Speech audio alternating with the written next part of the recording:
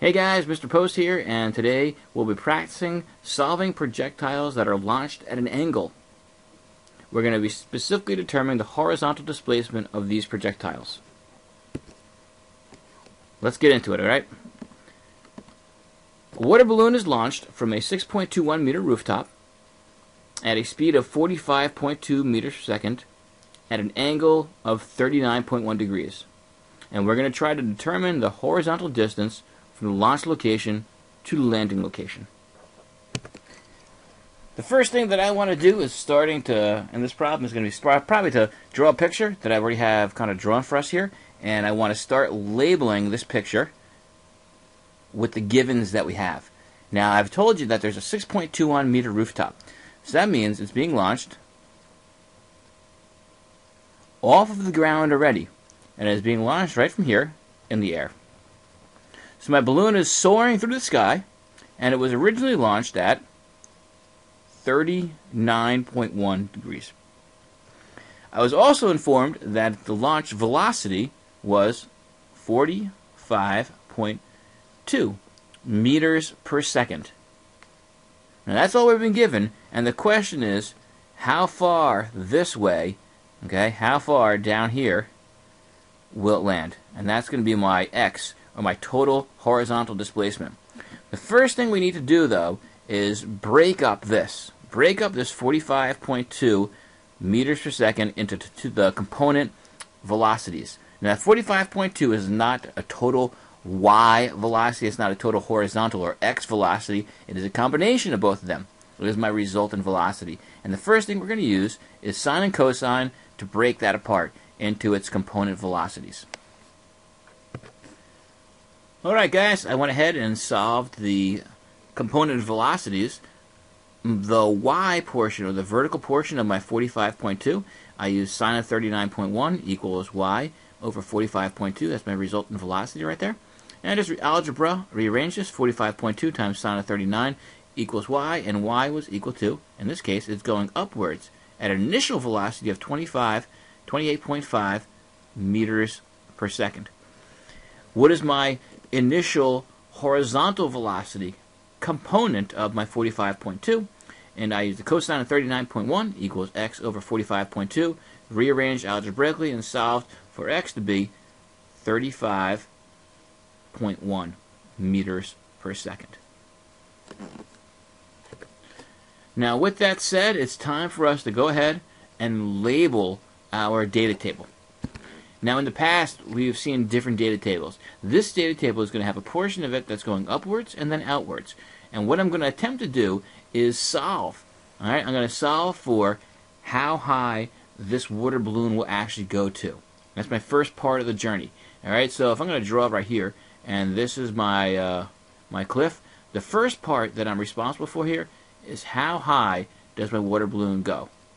Okay, so I want to look at the amount of time that it takes to get up there. How long does that take? And I'm also concerned with the total displacement. Alright, so how high above the rooftop does that balloon travel to? So looking for time and displacement in my y-axis. I'm also concerned with how far over the balloon travels during this time. So once again, I'm going to need time to find out how far horizontally the balloon travels as it reaches its maximum peak height. So that's the first half of my journey. The second half of my journey is going to be starting from right here, the same height as I last left off in the last picture, and now going downward. Alright? What's key for us here is how much time does this take? I need that time because the time is the bridge that's going to tell me how far over my balloon will continue to travel. So there's two journeys here. There's what I call the up and the outward, and also the back down to earth, and also outward as well. So outward is this way, downward is this way, and likewise upward is this way, and outward is this way too. Okay, at this point I think it's time we start labeling our graph that we have here. Let's go for our up velocity. I'm going back a slide. The up velocity we saw was 28.5 meters per second.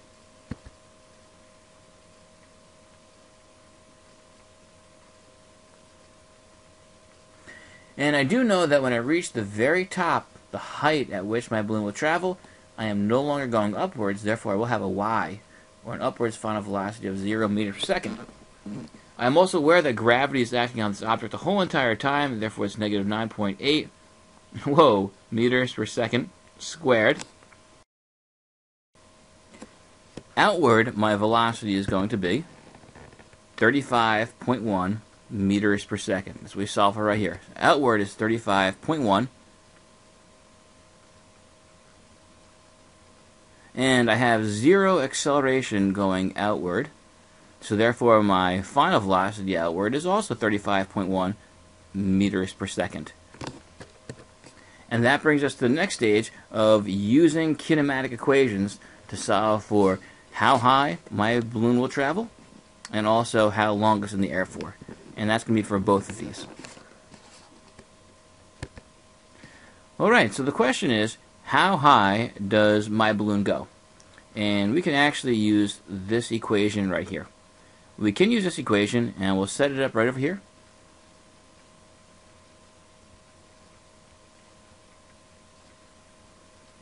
And this has actually worked for us because we know the final velocity going upward is 0 meters per second. I remember the first velocity was going to be 28.5 meters per second.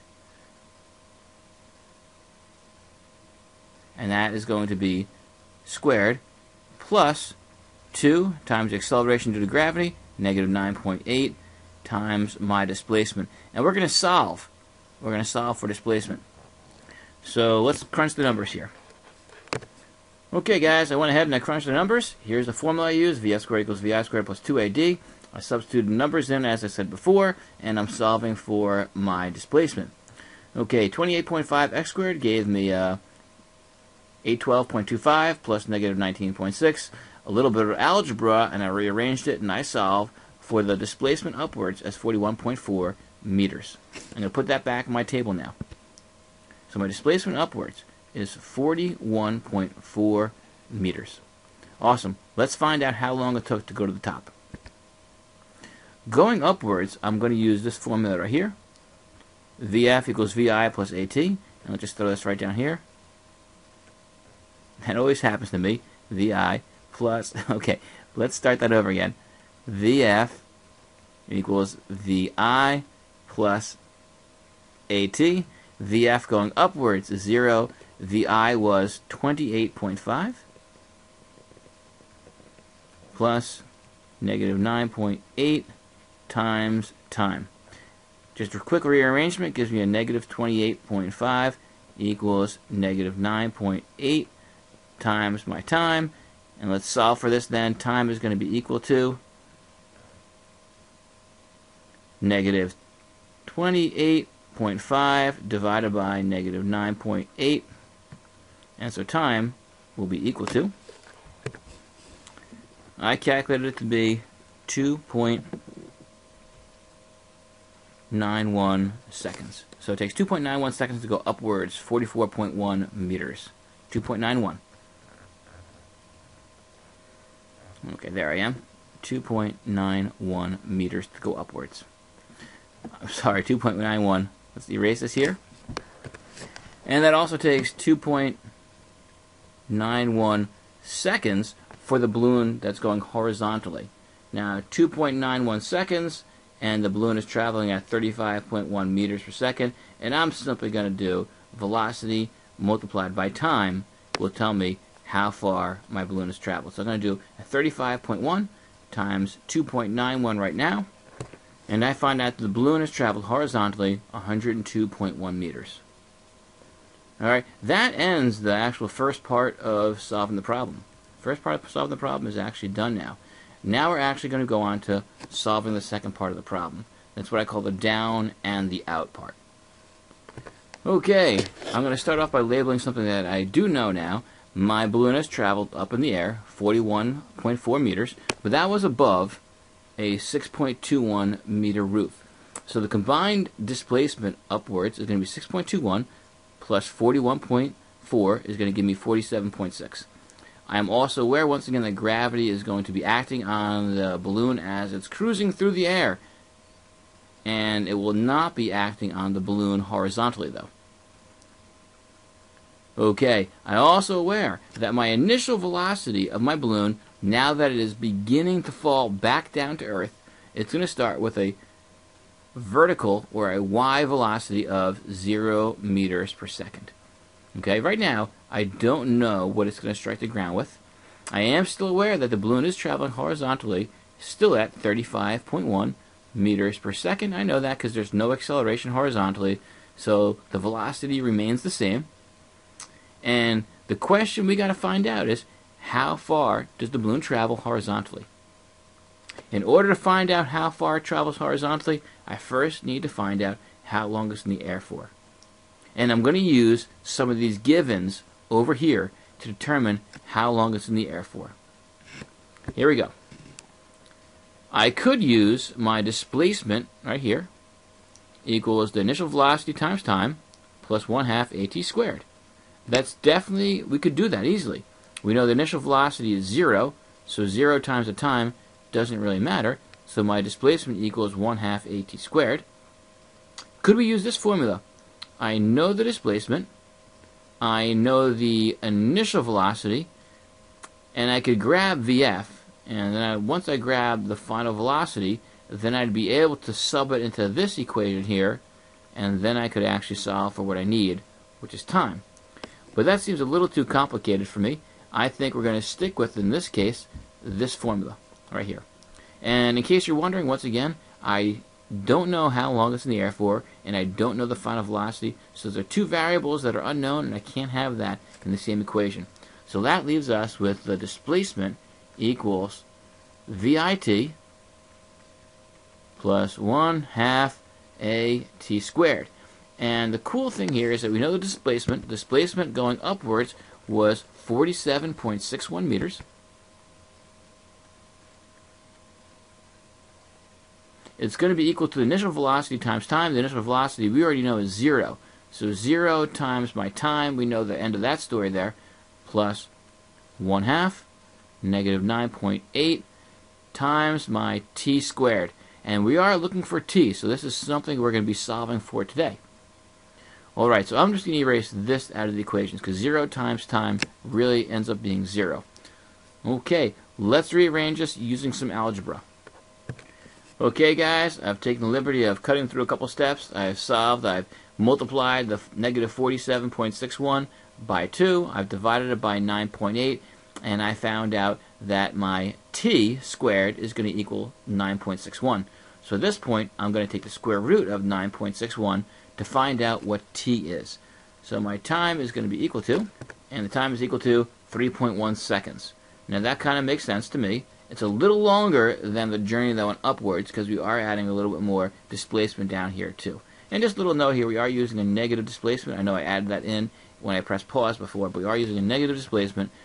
We are going downward. So 3.1 seconds is what it takes to fall back down to Earth. So over here now I have 3.1 seconds, and that's very important because I need to know that for how far I travel horizontally. Now 3.1 seconds multiplied by 35.1 meters traveled every single second is going to give me my horizontal displacement. And when I do that, I find out my horizontal displacement on the downward portion is 108.8 meters. Now the question, let's go back to the original question here.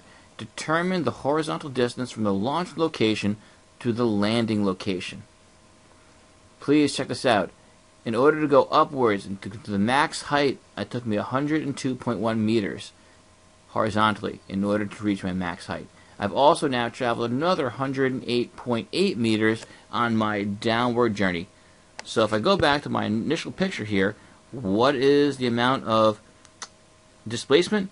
Well, in order to reach my maximum height, the maximum height was 102.1. That's in order to reach the maximum height, which is right about there, we said. And then, from that point on, the journey back down to Earth, it took us another 108.8. And when I combine the two of those displacements, it will tell me the total distance from the cliff, or the rooftop in this case. And the total distance that this balloon has traveled is 210.9 meters. That is the answer to the whole entire problem.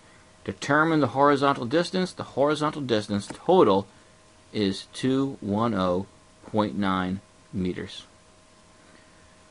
Guys, that concludes our lesson here. A lot of work was done. We completed this table. You're going to see we actually did not need to calculate the final velocity. I could have asked you for it, but the problem was simply saying how far did it travel horizontally. Okay? The cool thing about the video is that there's a little scroll bar at the bottom. You can rewind wherever you want. You can re-listen to certain parts of this presentation, and you can also fast forward.